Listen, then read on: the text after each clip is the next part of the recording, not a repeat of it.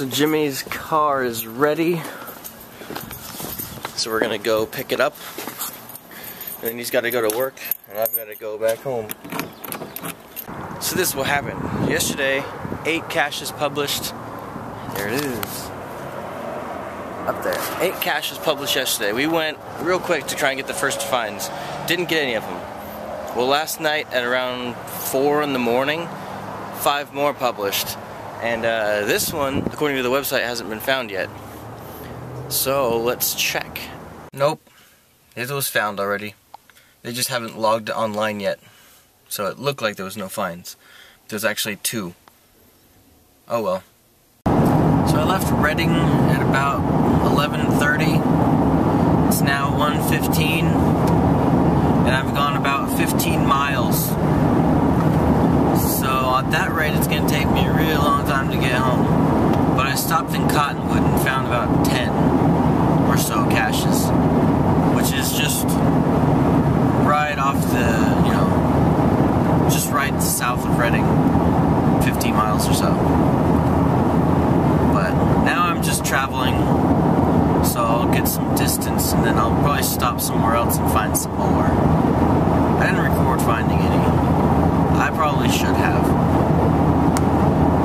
I'll record later. 100 feet this way. So far, they've all been pretty easy finds for me. I've been able to just walk up to it, look for less than a minute, and find it. So, it's been good. I've been getting them pretty quickly. Haven't been losing a whole lot of time. There's a little creek. Just jump across. I'm guessing it's in this tree. Around the backside, probably in here. Yes.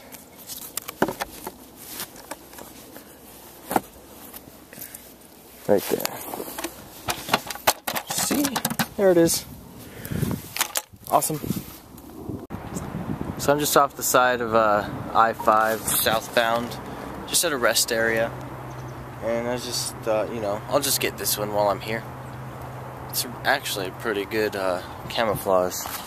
It's just about the size of a 35mm film canister, so I was thinking it was maybe this bush, because that's where the coordinates kind of tell me to go, is over that way. But they're a little bit off, and it's actually on this tree somewhere. You can see there's not really many places to hide it unless you hang it way up high or something, but there's this little split, and you can look in there and see it looks like a stick, but you pull out the stick, aha, there's a log in there. It's cool. It's about 3:45, so that is 11:30, 4.5, no, about 4 hours, and I've just left Red Bluff, so I've gone from Redding to Red Bluff. If you want to look that up on a map, see how far I got in 4 hours. It's gonna take a long time to get home. If I had driven the whole way, I would have been home half an hour ago. Not more than that. An hour and a half ago. But no, I'm still south of Red Bluff. Just a little bit. But it's okay, because I got the day off of work. I was supposed to go into work at 5, which is only in about an hour and 15 minutes. So even if I drove all the way from this point, I wouldn't make it. But it's okay, because I got the day off of work. 1 extra day, so it's cool. But I think I've found like close to 20 caches now on the way. That's why it's taking so long. But anyway, I'm going to drive for a little bit. Maybe find some more a little bit further down the road. Talk to you later, bye. Alright, this one kind of has a story behind it, so I'll try and film it. Basically, what happened is the owner has said that nature's kind of taken over and has camouflaged it really, really well. And only one person has found it since 2009. And there's been like 4 or 5 people who couldn't find it. So I thought, why not? I'm out here, it'll be a while before I'm out here again. I'll try and find it. So, we'll see how this goes. 60 feet away now. And there's a river here, so it may have been washed away like some people think, or maybe it's just really, really well camouflaged. So let's see. Here's the area right here.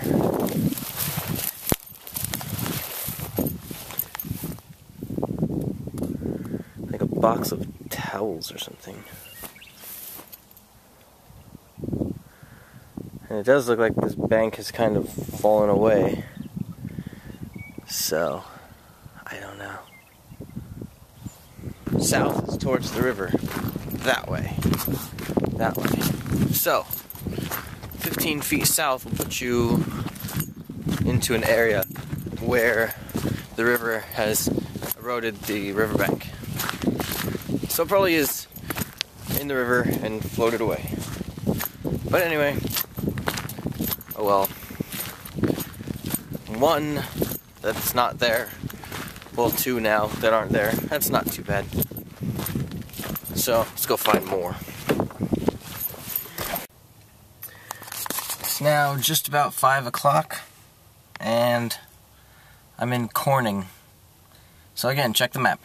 From Reading to Corning in 4.5 hours. No. More than that, 5.5 hours. And I'm gonna just count real quick how many I've found. 27 so far. I found 27.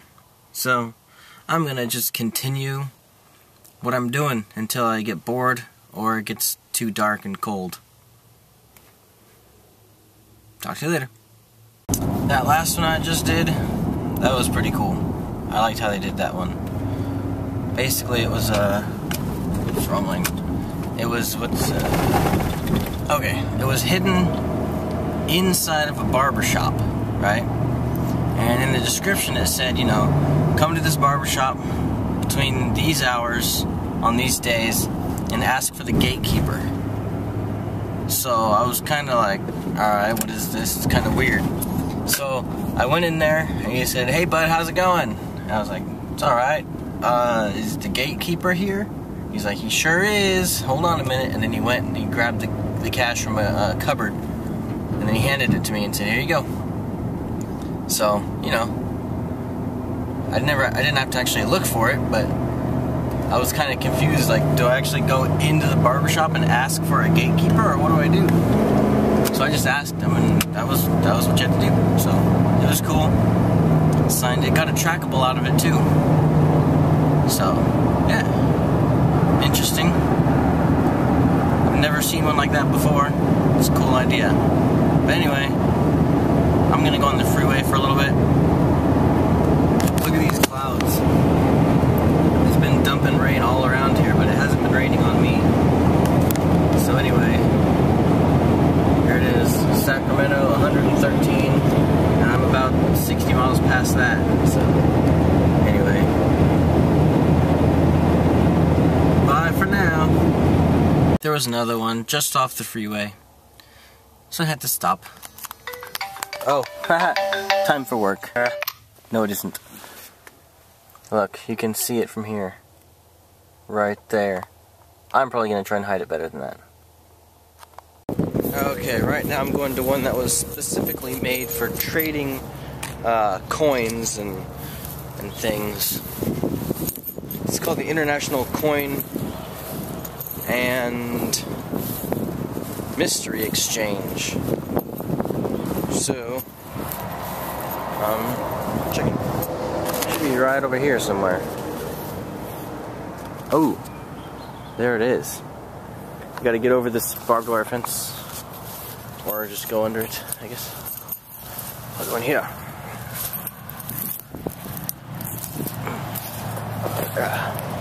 Okay, and that's actually the off-ramp that I pulled over on. Because once you go past this point, you can't go backwards on this road to get back here. So you have to get off right there. But yes, that is it. And I'll show you the coin I'm dropping in it. I'm dropping this coin. It's pretty detailed. It's got a big keyhole on it. The other side looks like that. Kind of cool. It's a sign.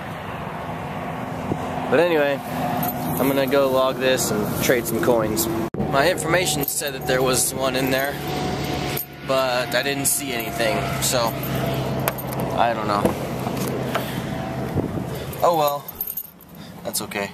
So I'm at this place for cash, and I was looking over here at the clouds and the sun, and you can see like beams coming down. It looks really cool coming over, like over there looks cool, and it's like, that gets in the way.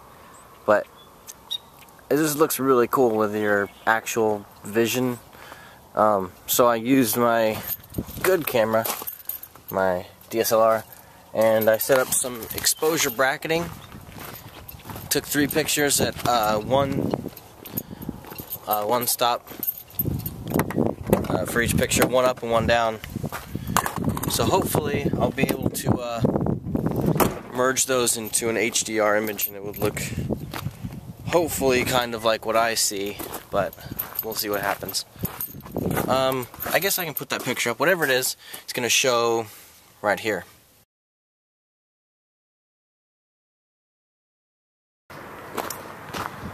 I'm getting a little closer to home. I think I'm almost halfway. And it's been 6 hours. It's usually a 2.5 to 3 hour drive. I've spent twice that long. I'm not even halfway yet. But anyway, I'm having fun. I'm getting tons of fines. This is like 30 something now. Like high 30s. This is a old road.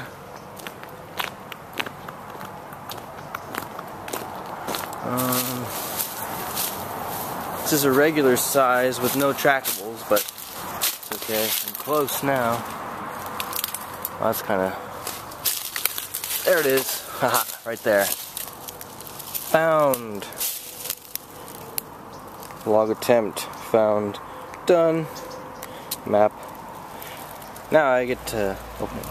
I don't know if I've ever even showed you what's inside. I'll show you what's inside this one.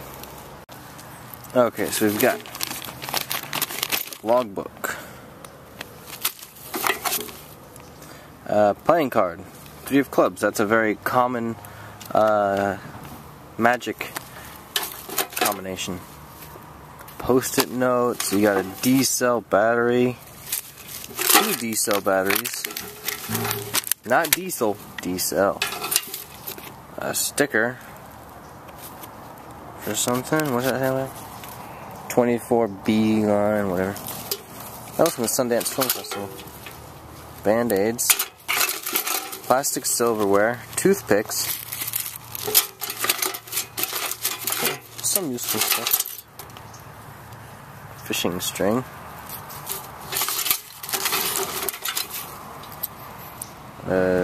Compass that kind of works. An Army Man. Pencil sharpener. Anyway, that's what's in this one. Oh, it's Aerosmith. Ah. Okay, I'll sign the log now.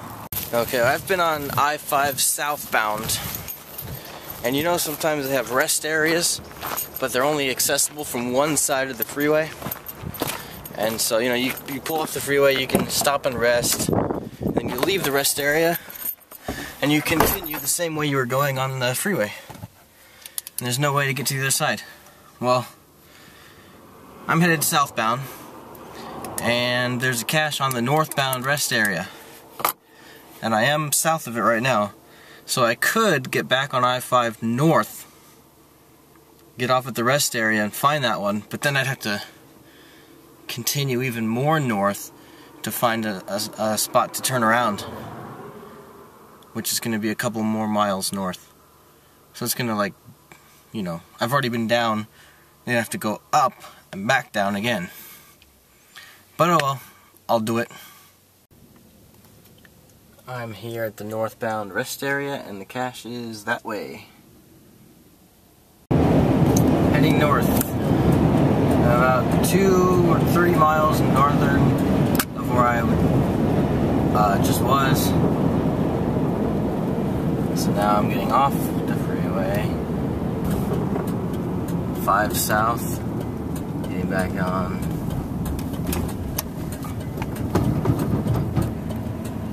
Hear that thumping every time I turn?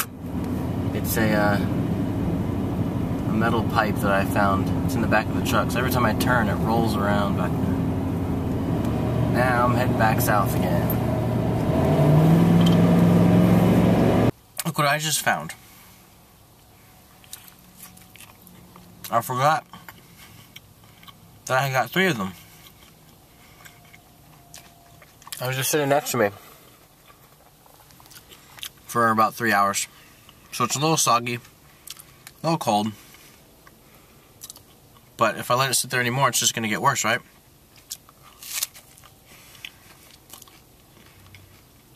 The sun has now set, and it's getting dark. Still some light over there, but it's pretty dark right now. So I'm probably gonna find less caches and just do more driving so I can get back home. Because it's more fun in the day anyway. So I've already found probably close to 40. So that's good for one day. So it is now about 8 o'clock, and if you take the time and add 30 minutes, basically that's how long I've been driving. So 8 o'clock is 8 hours, 30 more minutes, 8.5 hours, and I've gone pretty much 100 miles in 8.5 hours. So that's a little more than 10 miles per hour average speed. That's pretty slow. I've got 60 more miles to go, but I think I'm just gonna go the rest of the way. It'll be better. I've found enough caches today. Unless there's one that's real easy, like right off the side of the road, might go for it.